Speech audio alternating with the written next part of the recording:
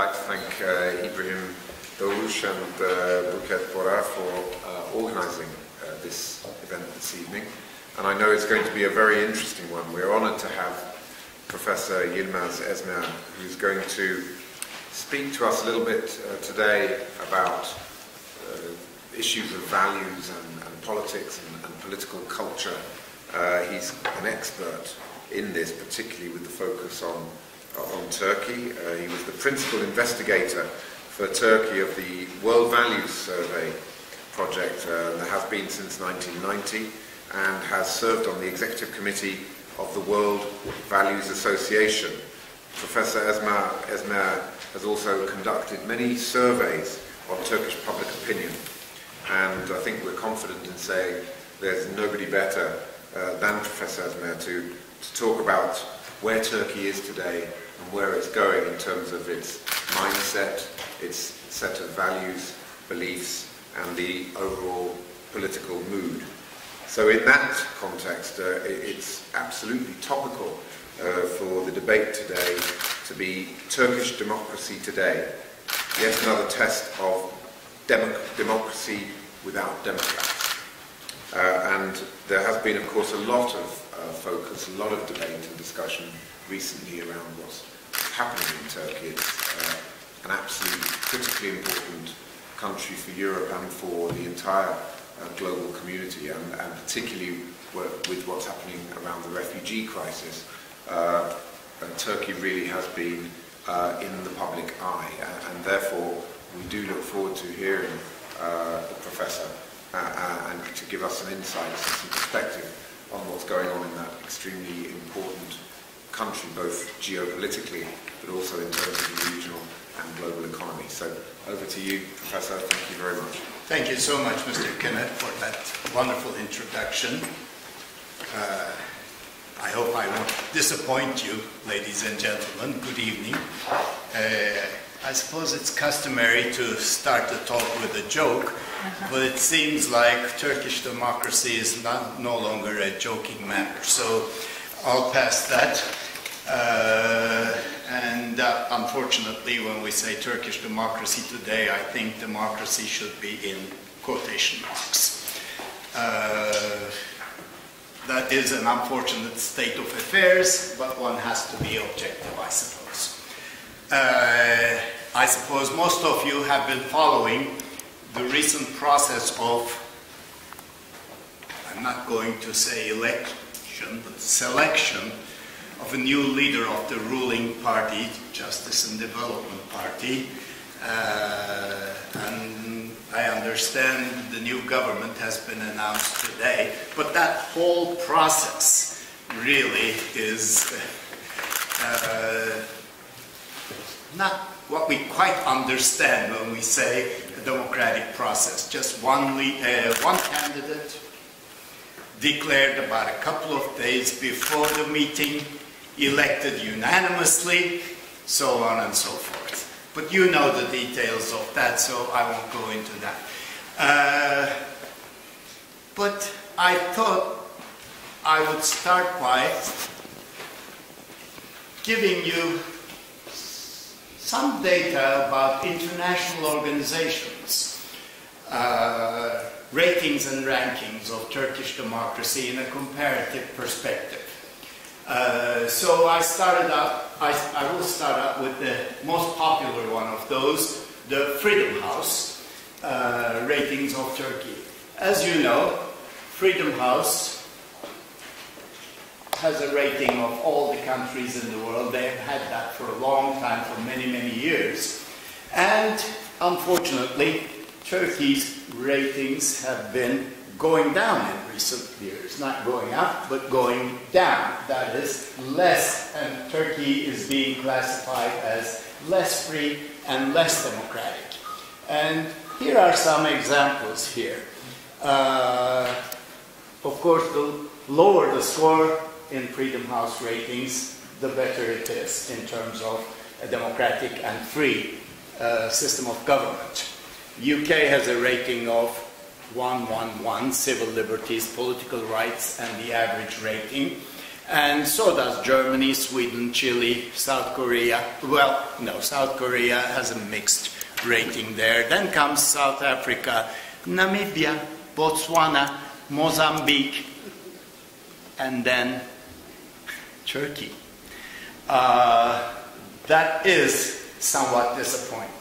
Now, clearly, there are many, many methodological concerns about Freedom House ratings. And rightly so, I believe. They've been criticized often for their subjective ratings. But nevertheless, okay, half a point down, a quarter of a point up, or whatever. But on the whole, they do give an idea about the position of Turkey in the international community with respect to civil liberties, political freedoms, and, of course, political rights. But there's more. There are so many of these international and quite respectable agencies. Let's take a look at one more, for example. There's just out now, fresh out from the oven, is the Rule of Law Index that has been World Justice. It's a project of the World Justice Project, Rule of Law Index. And that relies, as you can see there, on over 100,000 household and expert surveys to measure how the rule of law is experienced in everyday life around the world.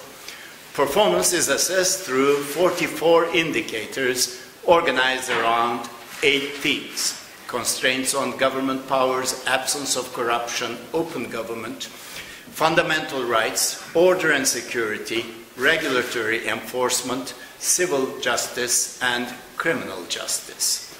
And then, Denmark has the highest score there, as you can see, and is ranked #1 in the world. Actually, all these indices have Scandinavia at the very top. Northern Europe, Northwestern Europe, and then the US, and then the rest of the world, usually.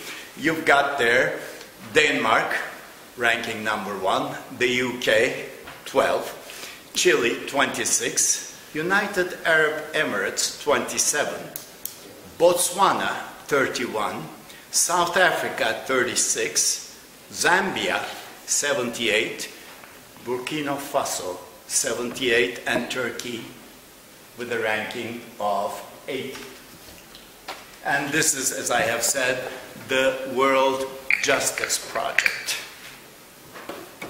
Again, you can criticize these rankings with respect to their methodology and all that, but nevertheless, okay, not 80th, but let's say 70th, okay, 65th, or whatever, I'll give you that.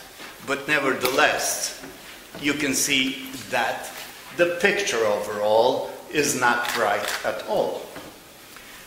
The next one is the Democracy Ranking Index, okay? And this is an outfit out of Vienna. Again, a very respectable group of academics who rank countries with respect to their democracies. And you can see the rankings there, and also the respective scores for each country. Turkey is ranked 69th, behind Ghana, Namibia, Senegal. You can find other examples, but these are the more striking ones that I have chosen. And you can see the scores for 2010 and 11 versus the most recent scores. And Turkey has gone, the ranking of Turkey has gone down by 7 places during that period of 4 years or so, 4 or 5 years. Again, the picture is not looking bright. The next one, and the last one, I promise, I mean, I don't want to bore you with numbers. I'm sure you've memorized them all by now.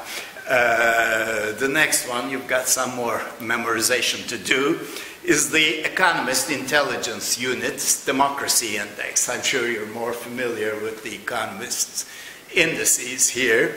And they have the overall score, of course, but also electoral process and pluralism, functioning of government, political participation, and of special interest to me and for the topic of this evening's talk, they also have a ranking, a score of political culture. And in a minute I'm going to try to show that political culture and, for example, the functioning of government in any given country are closely correlated. The Economist has 4 categories for regimes with respect to democracy. The first is obviously full democracies, fully democratic regimes. Then they have what they call flawed democracies, democracies with some sort of a flaw, not completely fully democratic, but flawed, as they call them. The third category is what they call hybrid regimes. And then they have the authoritarian regimes as the fourth category. Well, you can see that, for example, with respect to civil liberties, Turkey's score there is miserably low, 2.94, whereas Norway scores 10 out of 10. The UK is 9.41, and you can see the rest.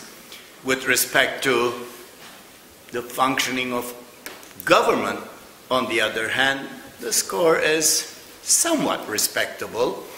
But when you look at the overall score, Turkey is 97th with respect to its ranking. Something needs to be done, obviously. And more critically, I suppose, is the fact that, as I mentioned in one instance, but this is a generalization that one can easily make, the scores, according to all of these international organizations, the scores have been going down. In other words, Turkey is becoming less free and less democratic. At least that has been their evaluation for the last 5 years, 6 years, whatever. So the next thing that I would like to talk about is how is political culture related to that? In other words, what's responsible for this? Because many people are of the opinion that it's the institutions, it's the leader or leaders, it's the laws and the constitutions that are usually responsible for the characteristics of the regime. I beg to disagree. Yes, people who defend that position are in distinguished company, no doubt. But I do believe that people's mentality is a more important factor. Which brings me to the topic of this evening's talk, which is this another test of the democracy without Democrats hypothesis? But let's look at a simple correlation first. The Pearson correlation, should I explain what that is? I should. Okay, it's a statistical measure of association, linear association between two variables. The two variables in this example are the functioning of government score, according to the Economist's Intelligence Unit, and political culture, again, according to EIU. And that correlation, okay, a correlation of 0 means that those two factors, those two variables, are independent of each other. They're not related to each other at all.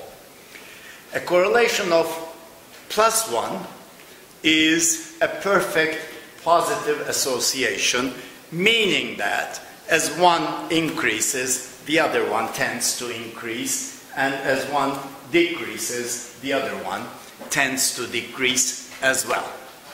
Well, so much statistics is enough.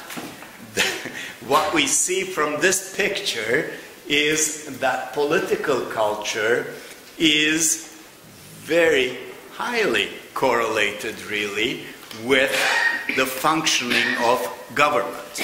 In other words, the mentality, the mindset, the political habits of a society are related to, correlated with, the well-functioning of the government in that society. I also have there something called R squared, which is simply the correlation coefficient squared. But it has an important interpretation. The interpretation of this R squared, for example, is that 0.44, almost half of the variation in the functioning of government can be explained by political culture. Now, if you're at all familiar with social science statistics, you know that in the social sciences, unlike the natural sciences, we don't get such high degrees of association. An R square of almost 50% is rather unusual in our fields. And so this only says to us, culture matters. And it matters a lot. And it better should, because my whole career is based on that brief statement. If culture doesn't matter, then bye-bye everybody, nice knowing you. Okay, so having seen that, let's take a look at a couple of statements by prominent political and social scientists. Christian Welzel, a German political scientist, and Ronald Inglehart, who is the founder of the World Values Surveys, a professor at the University of Michigan in Ann Arbor, have written, democracy is fragile when it's a democracy without Democrats. The next question is mine. Can a country sustain a democratic system of government unless a substantial majority of its citizens espouse fundamental democratic values? Now, this is a question for us all to think about, really. A country can establish a government, a democratic system of government, writes a wonderful constitution, and, you know, has a beautiful election system, most democratic in the world. Those things can happen. A group of leaders or a group of elites can easily do that, okay, in the beginning. The question is not that. The question is that sustainable? If a sizable portion, nobody knows what proportion that is exactly, but nevertheless, a sizable proportion of its citizens are Democrats, which says, well, some of you who are familiar with I do have some more time, don't I? I'm just starting.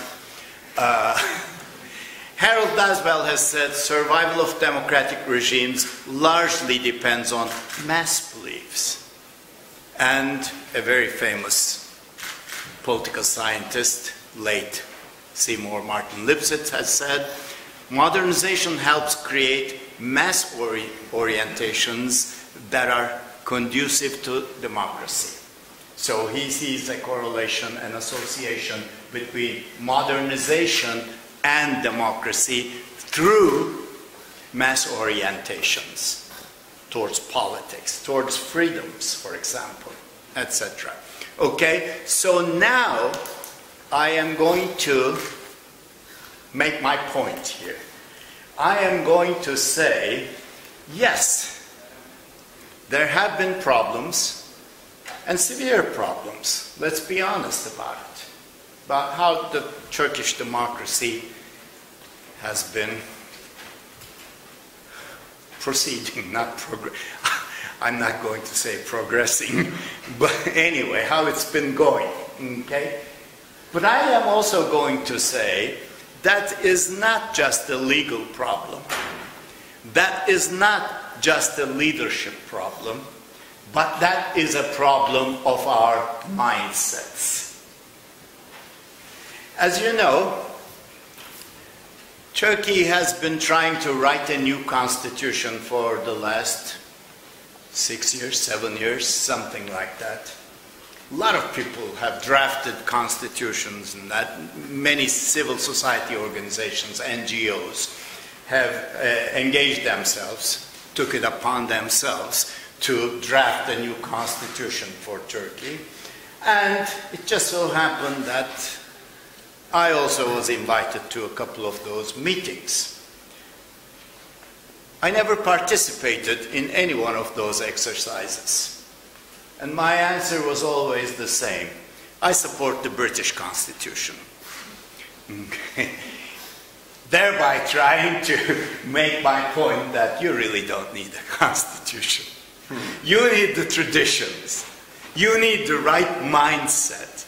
You need the people who respect rules and who respect each other and who respect each other's freedoms and who cares what you write in your laws and in your constitutions. In fact, you may not even have a formal constitution and things will work perfectly well. So that would be my point. Now, of course, the next question would be, what is the relationship between Turkey's political culture and the periodic relapses that its democracy experiences? We know that since its establishment, the Turkish democracy has experienced a number of relapses, military takeovers, but also civilian problems, not just military. That would be unfair. Anyhow, how is the relationship, what is the relationship, if any, between that and the mindsets of the people of Turkey? Okay, let's try to go into that. In trying to answer that question, I have tried to define what I call the minimal Democrat. Who's a... We talked about democracy without Democrats. We talked about espousing democratic values, but then we need a more specific definition of that. It's not just enough to say Mr. or Mrs. or Ms. Smith is a Democrat. What do we mean by that? And my minimal Democrat says this person, and I thought in the beginning that was a minimal definition. Was I an optimist? It turned out that this was, in fact, more than a maximum definition. The minimum definition, I thought, should include having faith in democracy as a system, as defining as the best possible system of government. compared with other options. Not perfect by any means, but compared to the other options, the best possible form. Have faith in Parliament and elections, okay? And say this is the most preferred form of government, okay? Second, accept, and if necessary, be willing to engage in conventional, at least, forms of political participation, okay?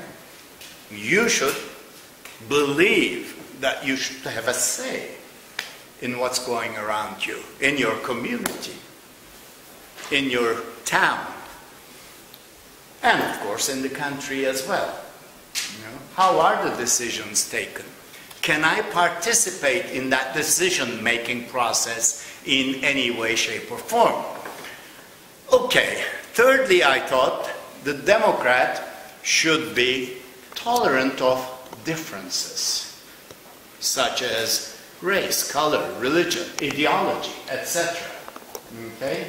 Democracy is a regime, I thought, that puts a fundamental emphasis on respecting differences. Fourth, a Democrat should put a high value on basic freedoms. And finally, last but not least, of course, a Democrat should be supportive of gender equality. This is my definition, the minimal definition of a democratic person, a democratic mindset, if you will. Okay? Then let's look at some of the data. Now, when we asked Turkish people, would it be very good, good, bad, or very bad to have a democratic system of government, 50%, exactly half, said it would be very good. Another 38%, so bringing the total up to almost 90%, let's say, said it would be good or very good. Okay? On the other hand, look at the answers to this question, which is rather disappointing, I'm going to say. I can see it, thanks. Okay. Read the question, please, or I'll read it for you. I'm sorry, at least for you people sitting there in the background. Is this, which side is the Tory and which side is the Labour side? I should be standing on. This is Labour. Oh, I'm with me also. So then the numbers are not right. More over there than over there. I see. It should be. Okay. Well, I just wanted to make sure that I'm standing on the right side. You're in the opposition bench. I see. I've always been all my life. I know. Well, you're an academic, so you have to be. Okay. Would it be very good or good, okay, to have a strong leader who does not have to bother with parliament or elections? A very specific question. For our country, would it be good or bad? Then there are gradations of it. Very good, very bad, etc. To have a strong leader. Okay, I don't want to remind you of Turkey today. Has nothing to do with that. Strong leader who does not have to bother with parliament or elections. And it's around